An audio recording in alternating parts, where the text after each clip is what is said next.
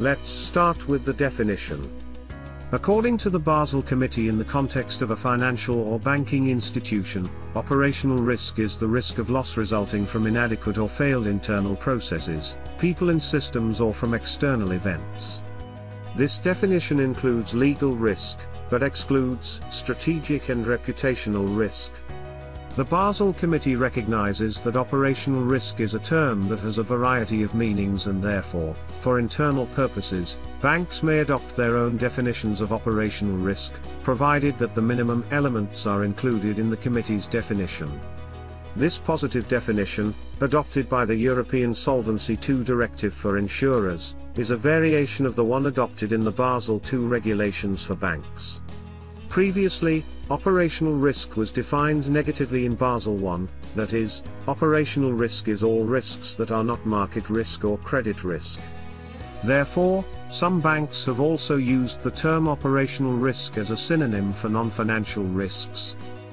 In October 2014, the Basel Committee on Banking Supervision proposed a revision of its operational risk capital framework that establishes a new standardized approach to replace the basic indicator approach and the standardized approach for calculating operational risk capital.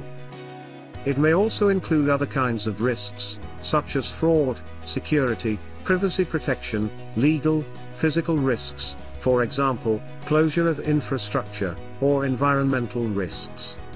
Similarly, operational risks affect customer satisfaction, reputation, and shareholder value, while increasing business volatility. Unlike other risks, for example, credit risk, market risk, liquidity risk, operational risks are not usually incurred voluntarily or based on income. Furthermore, these are not diversifiable and cannot be disregarded. This means that as long as people, systems and processes remain imperfect, operational risk cannot be completely eliminated.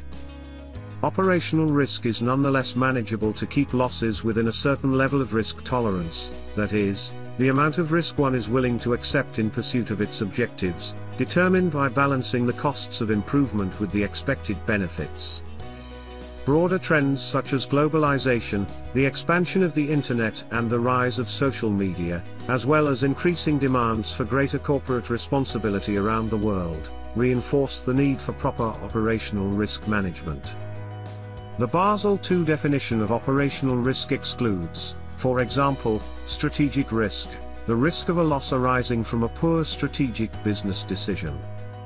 Other types of risk are considered as possible consequences of operational risk events.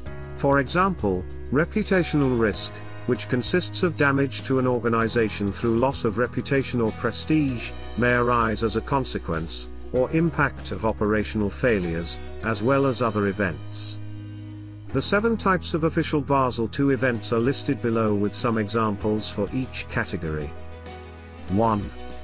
Internal fraud, misappropriation of assets, tax evasion, intentional wrong marking of positions, bribery. 2. External fraud, information theft, piracy damage, theft and counterfeiting of third parties. 3. Work practices and workplace safety, discrimination, workers' compensation, health and safety of employees. 4. Customers, products and business practices, market manipulation, antitrust practices, improper trading, product defects, fiduciary breaches, account shaking. 5. Damage to physical assets, natural disasters, terrorism, vandalism. 6. Business disruption and system failures, utility outages, software failures, hardware failures. 7. Execution, delivery and management of processes, data entry errors, accounting errors, failed mandatory reports, negligent loss of customer assets.